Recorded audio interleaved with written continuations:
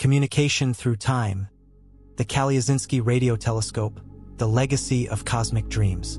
The KT-64 radio telescope in Kalyazin, built in the Soviet Union to communicate with spacecraft sent to Venus and Mars, has become a symbol of ambitious space plans.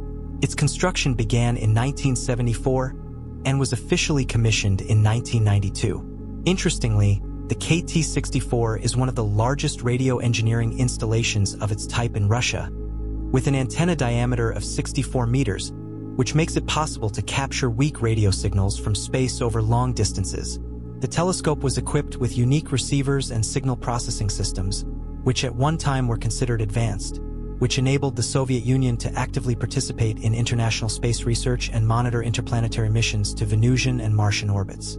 Despite a fire in 2010 that damaged the equipment and the main antenna, the telescope was restored 2 years later thanks to the Federal Space Program. Although manned missions to Venus and Mars have not taken place, the KT-64 remains in service, continuing its work in space research.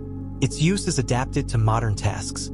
It maintains communication with spacecraft and also helps in scientific projects on deep space exploration and the study of radio emissions from distant stars and galaxies, continuing to contribute to the exploration of the universe.